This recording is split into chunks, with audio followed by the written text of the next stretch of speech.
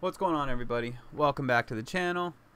I am sorry I haven't made videos in a while. I've been kind of busy with life and just doing other things, and unfortunately haven't been trading as much because I was just caught in a drawdown and trying to not waste a lot of my time getting caught up. Like, I've been studying the markets, but I just haven't been trading, and I don't want to be, giving you guys updates on things that aren't even updates, really, just like learning myself and constantly learning every day. And I decided I was probably gonna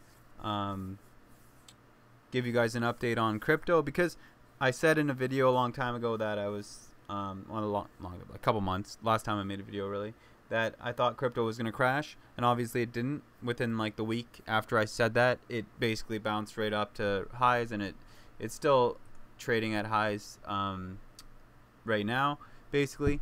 And the whole thing about this, before, was my idea that like the SPY was going to crash, and that the markets were going to crash, and that we were going to see the recession that we keep being told is coming, and just never comes. So the idea, kind of went out the window as soon as we didn't get the recession that we were talking and we kept hearing about. Like when you go to the overall markets and you start looking at the SPY or the Qs, you're gonna find out very quickly that pretty much all of them are trading up on the year, or at least in the last few months they've been green, and everything keeps going up. So when we said there might be a recession coming, and when we thought that it was a good time probably to get out, I wasn't long term full time getting out forever. It was, hey, there's a crash coming, and we don't want to be stuck in something if we're not going to see the kind of value we want to see, right? And when you look at the overall markets, the SPY went up to 474, right? Like, it went up all the way up to 474, and that was back in 2021. But the last year we've seen it just kind of collapse, and we thought we were going to get a bigger pullback here, right? So we had this huge selling day, and this is when I made that video, right? Like, when you go back and look, or actually it might have been here, but this is a bigger chart. I don't know, this must be like a yearly chart or something, or like a week. I don't know. I don't like these. I don't like the way they chart this. It's harder. I just kind of, it was the first one I did. So let me try and pull up a better chart here so I can actually show you guys. MarketWatch usually does better charting. Yeah. So this is a much better charting software. So, and maybe some people like Yahoo. I don't know. I don't use it a lot. So it's like, I like to be able to pick what I'm actually looking at, whether it's a daily chart, whether it's a monthly, and you can see that these are all based on, 3-month daily chart. So you want to do the 1 year, 1 day kind of chart, right? But you're going to have to do the 3-year, 1 day chart, because it goes back so far, because you have to see all the way back to 2021. And this is the thing, we've been on this downtrend for the last 2 years, basically, right? You had this run up after COVID, and then you had this thought of crash, and then it was around here when we started talking about recession, right? Like, this is all the way back in July of last year, right? Like, even before then, right? We had this big run up, and everybody was like, no, like, the market's gonna crash. And it looks here like we might be in a reverse head and shoulders pattern, right? When you start to look at it, you're like, man, but everything here looks bullish after we thought this, right? Like, we had this thought, we crashed, we bounced off 350, and we haven't looked back. And that's the SPY. That's what the SPY has been doing. And then when you start to come here and you look at how Ethereum's been reacting, well, look, it's doing the exact same thing, right? It's doing the exact same things that we've been seeing in the overall market, right? Like, although this was higher no matter what, and it didn't really have the big pullback, but as soon as the market started to pull back, you had this big crash, and then everybody was like, oh, maybe it's going to come back. But now, just like the markets, you've had this kind of V-shaped recovery, and everything's just looking like it wants to go higher. Now, I'm not saying it won't, and I'm not trying to be like, hey guys, you're not going to make a ton of money in Ethereum. Funny thing is that I'm actually up more on Ethereum, way more now than I was when I made that video to get out and I was telling you guys to sell, and I was saying that I was going to sell some, and I did sell some, but I didn't sell a lot of my positions because I'm in these things for the long term. And the reason why I was looking to get out was to get in at cheaper prices with more money, right? So it's not like I was like, hey, let's get out of Bitcoin forever or Ethereum forever or whatever it is. I think these are long-term holdings. But this last week, we've had this report come out that Coinbase has been being questioned, or there's investigations happening around all of these other firms, sort of like what happened back with the Sam Bankman-Friedman or whatever thing, where you know, he was laundering money and through the FTX or whatever, and that thing crashed, and then you saw Binance go under, and you had all these investigations happening, and then, you know, everybody thought that Coinbase was solid until they started getting hit with these allegations, and the SEC started to be claiming to be putting out these decisions or going after Coinbase, which all turned out to just be crap. It all turned out to be fluff or clickbait. You know what I mean? Like, this was all just done for a reason that we won't know, because we're sitting here on the outside like, oh, they're investigating them, and their share price starts to collapse. And then the next day, the next 2 days after that, when everybody's like, oh, is this real? I don't know. Their stock price shoots up 100%, right? And it's now up 20-30% on the year, right? And this is the thing, right? When you look at these things and you say, why would they put out news like this, right? But it's clear to see that, and I'll probably make a video about this after, so if you want to watch that, I'll go into that a little bit more deep about why. But really, the reason, and this is kind of the whole thing, is that they want to trick you out of your positions. They want to scare people so that they can get in at better prices, right? So when did this come out, right? So this came out when does this come out? July 4th, which is today. So that's not but when it actually came out, it was, oh, what day did that come out? Coinbase. Well, I mean, if you just look at the chart, you'll be able to see. It's not really something, you know, the 5-day chart. Let's look at the 5-day chart, right? So even, well, on the monthly chart, you'll be able to see it, but like, yeah, you don't even really see it here because it doesn't have that kind of thing, but I'm pretty sure it was like right around here or something. I don't know. And these prices are not necessarily 100% legit, because a lot of times these are daily prices and the price will fluctuate interdaily. So on this day, I think it was this day here, Coinbase was at like 55, and then the allegations came out that they were being investigated by the SEC, or that the SEC might be going after them, and then the stock price crashed below $50. It went to like 48 or something, and then the next day it opened back up at like 50, and it shot up to 55, and now it's all the way up to $80, right? From going down to almost crashing down below 50 all the way back up to over 80, right, within a couple weeks. And that's all because they want to trick you out of your positions, right?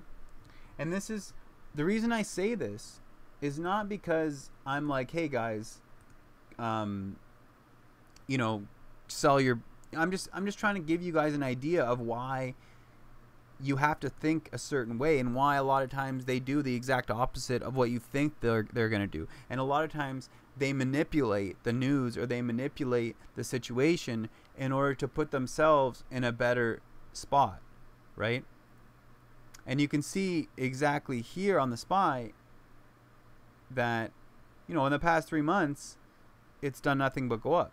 And then when you look at the 6-month chart, you know, or the year-to-date chart, you'll see that back when I made that video, which was right here, right, like this, in this collapse where you had this just hard selling that came in, right, hard selling, hard volume, right, and look at this.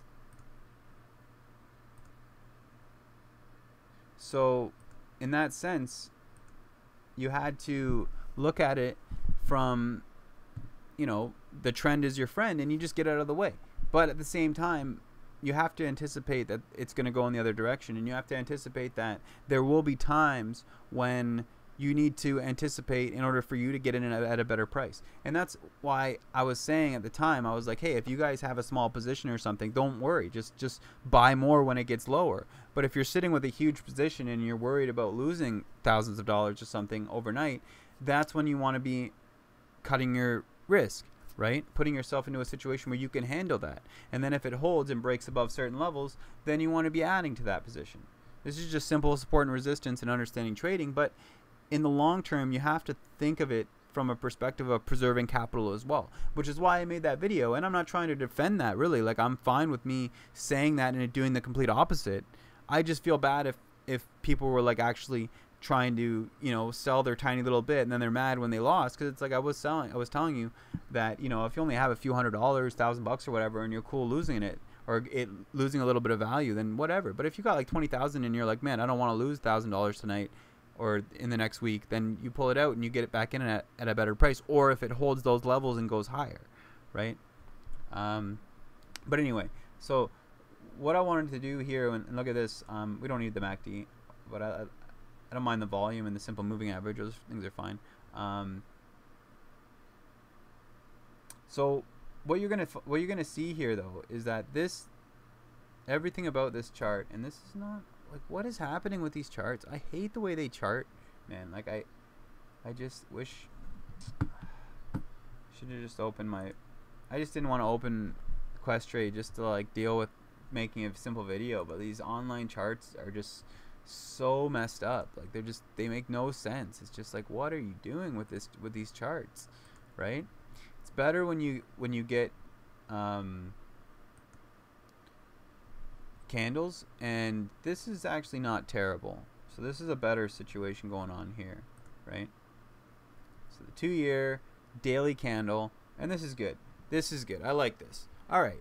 So this gives you a big indication, and this is why, you know, just by looking at certain chart patterns and understanding what we think is going to happen. When I made those videos about it crashing, it was on this candle. When we had this crash down, right, we're open at 405 and the close was 384, right, of that weekly candle, right? And that's when you start to think about, you know, it crashing below this average, it not holding, right? Like this is a perfect example of understanding chart patterns and simple support and resistance and overall trends, right?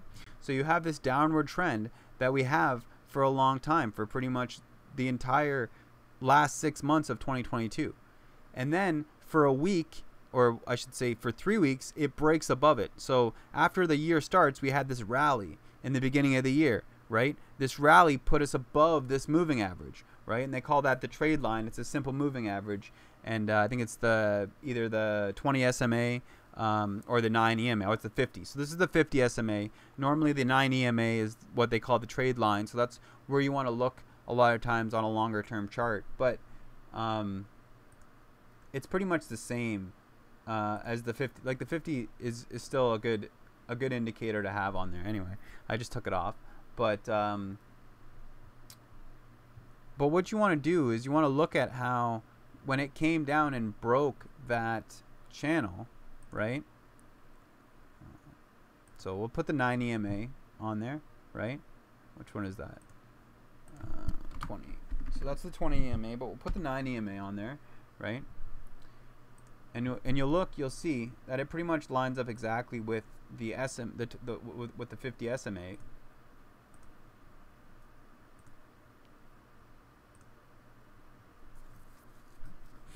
Right? So, and this is exactly why I wanted to like look at where it is at that time, right? So at that time, right, you have all of these variables. So you have the 50 SMA and you have the 9 EMA. So the 9 EMA is the trade line. So the green line is the one that everybody calls the trade line, and that's the one they mostly follow in terms of directional trend. So if it's below the green line, it is a short. If it's above the green line, it is a long. And you can see that pretty much in the past year and a half, 2 years, it has been below the green line almost the entire time up until the last 3 or 4 months, right?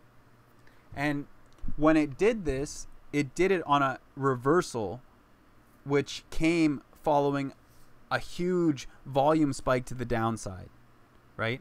But you can see that the reversal candle had more volume, and it was green volume. And that then continued and was able to push, reclaim above the 9 EMA and the 50, reclaim all the moving averages, and hold above them and then push higher, right? Now, the reason why I was telling everybody to sell when this happened on this week is because when you look back here and you saw what happened when it crashed back here, look, crash comes all the way down. If you would have bought at the low of this candle, right? So you buy the SPY at the low of this candle, which was 410, and then the next thing you know, it's back to 452, 460, and you're selling it within a week. And that's what I mean by something like Ethereum. If you're trading, you can use these to profit from that trade. But if you're looking at it from a perspective of long-term holding, then really, as long as you don't have a ton of capital invested, you should just be looking at it like averaging down and just buying more shares when it gets to a much cheaper price.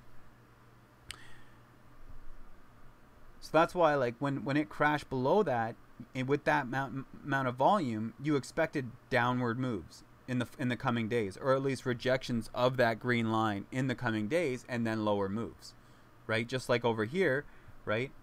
So here, when you have the rejection of the moving average, you have the rejection of the 50 SMA and the 9 EMA, what happens? It collapses, right? It collapses. And this is a month. This is months of collapse following that indication. Comes up here, it breaks above the trade line for a day, and it gets huge volume to the upside to try and break. But as soon as it touches the 50 SMA, it rejects, right? And then it doesn't hold the 9. It rejects below the 9, and then as soon as it stays below the 9 for a day, it crashes again. So at the same time, when you have recession talks, when you have all these things, and the market starts to rally at the beginning of the year, you have this kind of Santa Claus rally, I'll almost call it. And then you have this idea that, oh, but it's, you know, there's a lot of selling volume coming in, huge selling volume. At that time, the biggest volume that you'd seen in the past 6 months that wasn't selling, it was all selling, you know. So no buying volume was larger than the selling volume that you had previous, and this one was a candle closing way below the 9 SMA and the 50 SMA and the 9 EMA, and it just was an indication that you were going to have more downward moves. Now that didn't happen, and I was wrong. No fault. No excuses, right?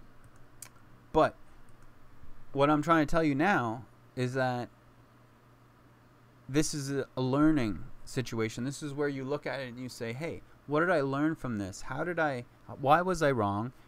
Why was I, you know, anticipating this to happen, and what caused it to not happen? And like I said, I explained it all to you here, and you can look it up yourself and kind of do your own research to understand exactly why this happened. But going back to what I was saying about Coinbase, this is why I think that you have these situations of the market does exactly what you think it shouldn't, right? It wants to trick you.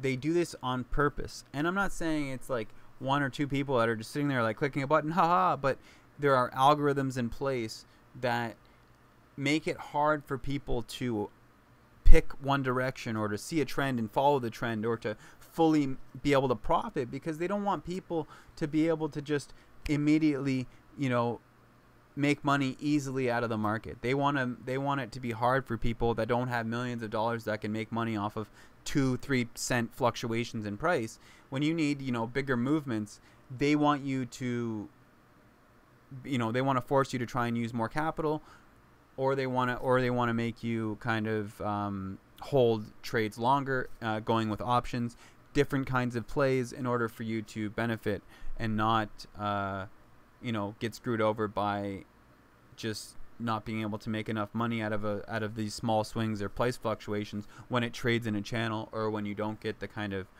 movements that you think or you should get. Right, so that's that's just simply why I wanted to go over that real quick and just give you guys an update on the way I think, what's going to happen.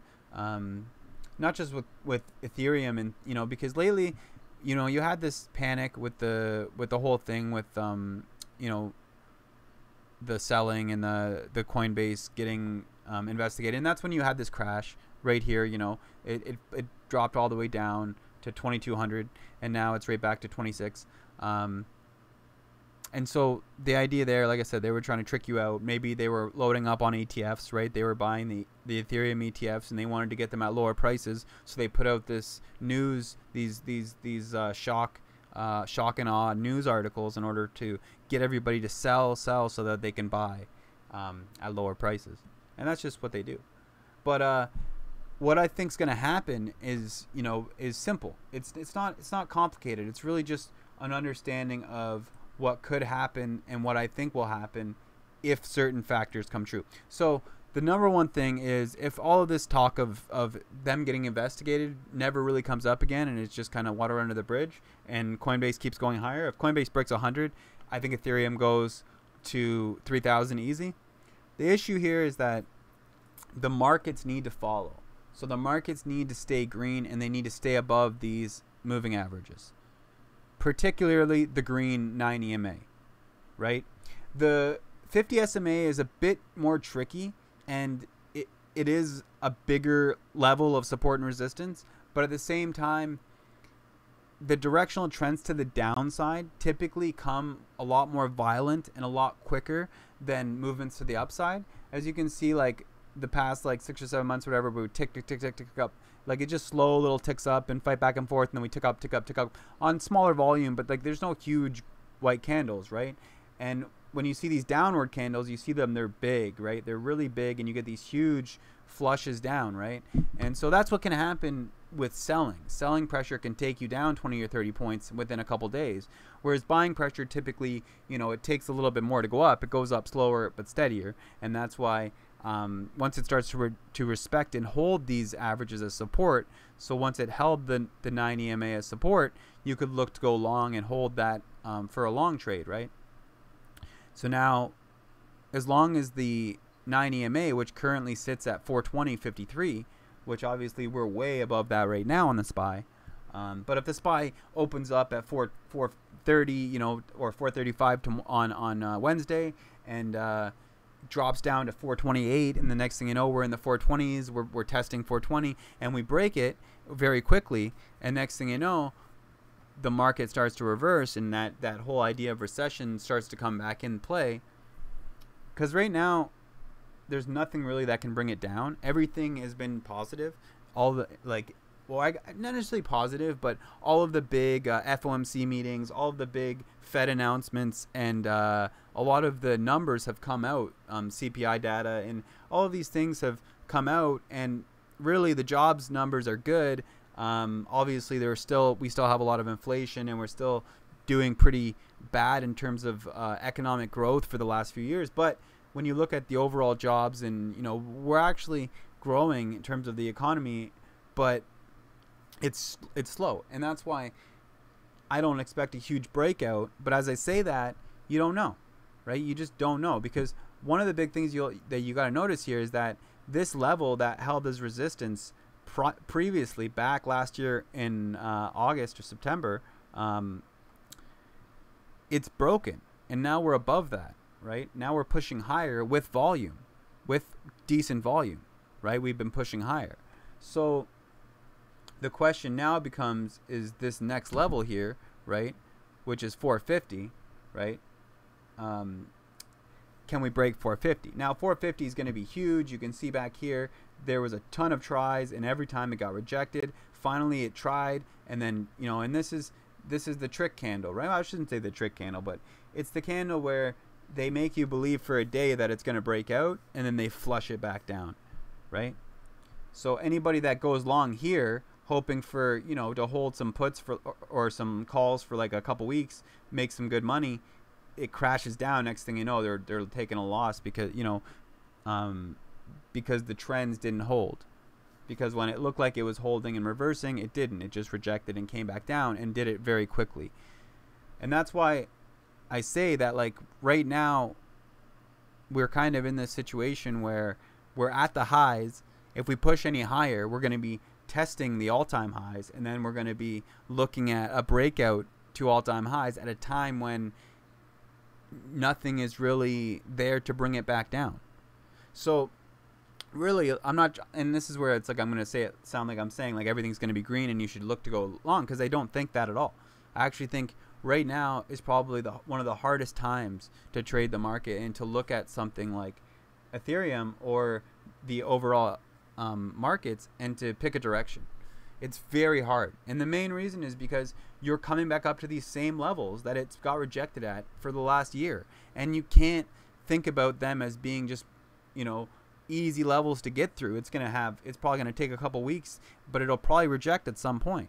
And like I said, as long as it can hold the 9 EMA, then you're good. Then just keep going long and buying and holding, right? And don't take profits unless you see it break those lines, because, you know, you're only going to see upside from here in both Ethereum and the SPY as long as it can hold these levels, because Ethereum basically trades with the SPY.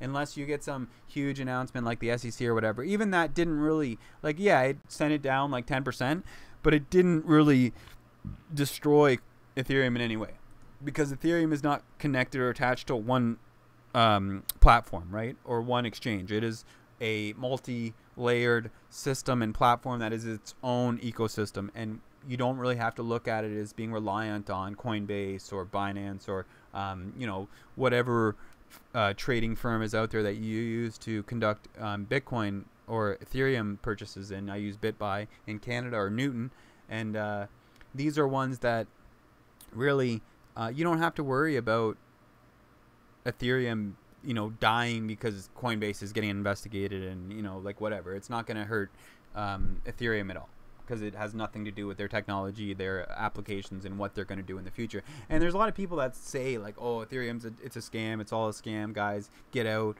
you know, like, they're just pumping, and there's no real value to this. And there's some really big investors that say that too. But what I say to them, and what they will even admit to you, a lot of these people, is there's no value in it for the next 10 years. So what they're saying is that if you can hold for the next 10 years, and yeah, you might go down and might go up, but if you can hold and build yourself a decent position, then in the next 10 years, this is going to 10x, because the value will show itself at that time when people start to understand the versatility, the applications that come from Ethereum, how you can build entire, you know, networks and internet blockchains through this technology. You can use it to centralize your data, use it to have versatile virtual applications and decentralized finances. All these things happen through Ethereum, and they make it possible for these people to use it, which is why I get when people say Bitcoin has no value. I understand that. It's like digital gold, and that's cool and all, except for gold has value. Gold has actual value because it can be used for things. Gold is a great conductor of electricity. It can be built into things. Many of the things that protect or use have gold coating in them. They use gold for surgeries and things like that. Gold plating for teeth. All of these things. Gold is a very valuable thing because it's not just a store of value. It also has versatility. It can be used for things. It is a great defensive metal. It's also a great conductive metal. So these are reasons why gold is a better asset than something like Bitcoin, which really is only a store of value. That's all it has for it, and it's a store of value that's protected. You know, it's not centralized in some government or controlled by them. But like what you saw with the SEC, it can be influenced by government decisions or by investigations or some sort of litigation, right? So that's why you need to understand these things, but also don't fear them. Use them as opportunities to buy. This is when you profit, is when you see that. You profit from it, right? Instead of letting yourself lose money or sell every time it dips and then buy it back when it's at the top, and then keep, you know, getting yourself in this situation where you're losing money even though it's been going up all year, basically, right? And that's where you got to understand that, say you have $1,000 to invest, you don't want to put it all in today, especially if it's at the top. You want to put maybe 300 in today. That way, if it goes higher, you're still in it. And if it drops down to 224, you put another 200 in. It drops down to 2200, then you put the rest in, and you hope it holds that level, right? And if it can hold the 2150, this level here where it found resistance before it shot up, then you look to go long again and hopefully hold it up, right? And you take profits when you're in the green, not when you're down. You know what I mean? So that's all I wanted to say in this video. Sorry if it was a little long, guys. Thanks for paying attention and staying with me through it. I apologize for making it way too long. But anyway, hopefully you guys got some good information from it. I mean, really, like I said, it's really understanding chart patterns. It's understanding the way the markets are going to go. And like I said, right now is one of the hardest times to look at the market. So if you are kind of sitting on the sidelines, I would err with caution, but also don't fear that, you know, oh, I'm going to lose in the next 2 years getting in now, because you're going to make money in the next 2 years with Ethereum regardless. It's just a matter of whether the market is going to crash and collapse rather than just keep rallying like we've seen for the last 3 or 4 months. And like I said, I'm not sure. I'm just giving you guys the perspective of where so many traders are looking and why they're looking at chart patterns in certain ways to either profit from this move or to save themselves and de-risk themselves because of the current situation we're in, right? Anyway, thanks guys. Have a great day.